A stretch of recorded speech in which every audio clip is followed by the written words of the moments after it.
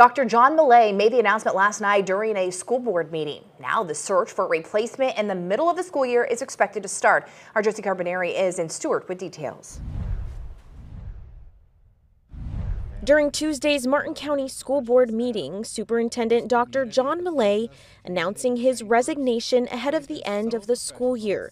Millay was the district's first appointed superintendent, starting his job in November of 2020 at the height of the pandemic, replacing Lori Gaylord. I feel we've made a great deal of progress. We sat down with Millay, and while he didn't give a direct answer as to what led him to the decision or where he's headed next, he tells us it was more of a personal and family decision. The job is a challenge, and I love the job. I love living here in Martin County, but when I was thinking just about all the different things in my life and the timing, I thought it's a good time.